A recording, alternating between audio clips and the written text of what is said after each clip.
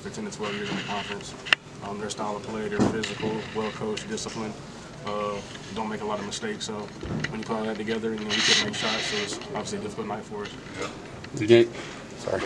Well, did you feel like you guys, as much bubble talk as there is, that you needed to come out here and at least put on a good showing and be competitive? I mean, you think tonight hurt at all, just in terms of the margin of defeat and all that stuff?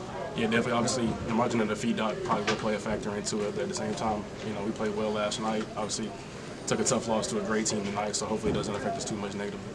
Brevin, the game in Charlottesville a couple weeks ago was a lot closer. What was the difference tonight? Just shots not falling for y'all? Yeah, we had a lot of wide open looks. I probably missed 3 or 4 myself, wide open. But that's just how it is some nights. Obviously, we can't control shots going in. We put our best effort out there, and that's just, that's the result we got to live with. What would be your pitch to the selection committee? Obviously, I know it's probably going to be an anxious wait for you guys, but what would your pitch be to them? Obviously we did take some bad losses throughout the year, but in terms of, just being able to win 14 games in the ACC, 15 including the tournament, that's a great feat. Obviously we made a lot of history in terms of doing what we did at Clemson this year. So yeah, I just hope they consider us. Are you going to be watching other games, other tournaments, just to see how other bubble teams? Oh, definitely, yeah. College basketball, March is the best time of the year. I love watching college basketball. So being able to watch it, watch these games and watch the intensity of it, it's just definitely a beautiful thing. So I'll definitely be tuned in a lot. Hopefully Sunday we'll hear our name. Brevin, it's a 4-point game late in the first half. What do you think the turning point was? We just didn't make a lot of tough plays. I think I gave up an offensive rebound. They got it up to 6, and then they obviously got momentum from that. And those little tough plays, those energy plays, give juice to a team and confidence. And we just didn't make enough tough plays. They made several late in the first half, which got to that 12-point lead, and we weren't able to bounce back from that.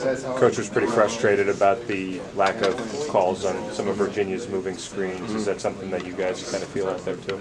Yeah. I mean, obviously the way their offense is set up, obviously if they're having moving screens, it's very, very difficult to guard. It's difficult to guard as it is. But if they're able to move and make little adjustments during the screens whenever we're chasing them, it's obviously a lot tougher to guard. But at the same time, I don't really blame the refs. Obviously, we still lost by 20. But yeah, it is what it is at the end of the day. You guys are used to the rigors of a tough ACC season, having to turn around and play 2-3 days later after sometimes a loss. I think that helps to kind of put this to bed, put it in the rearview mirror, and focus on what's next. Definitely. I think the biggest thing is we know we have more basketball postseason, whether it be the big tournament or the NIT.